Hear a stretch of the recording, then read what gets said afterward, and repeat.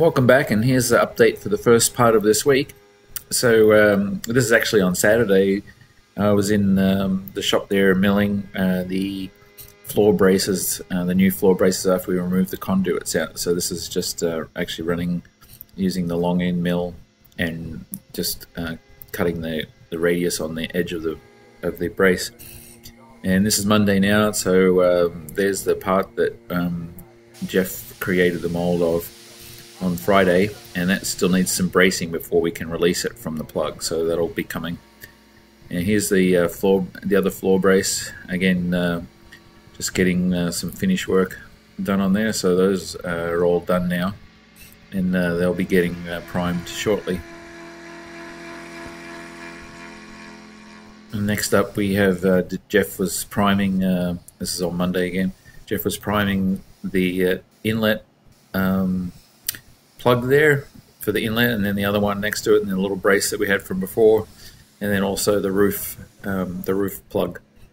So he's got all that primed, and then you see he's doing the other side. So after it's primed, it gets a guide coat put on there, and then gets sanded, and then it'll be ready for the top coat.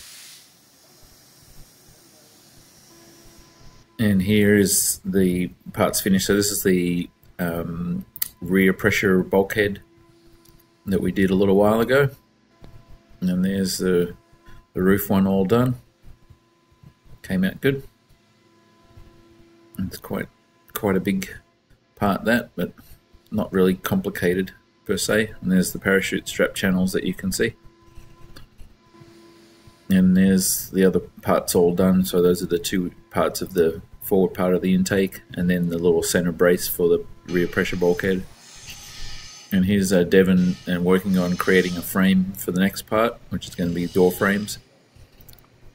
And there's the fuselage with a guide coat on it, or actually the upper roof with a guide coat on it.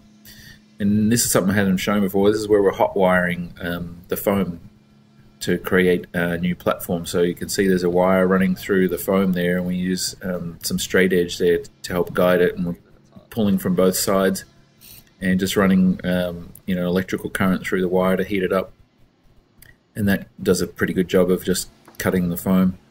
And once it's cut, we put down some of this polyurethane glue, which is equivalent to Gorilla Glue, and it sort of holds the foam nicely in place without sort of burning it or melting it or anything like that.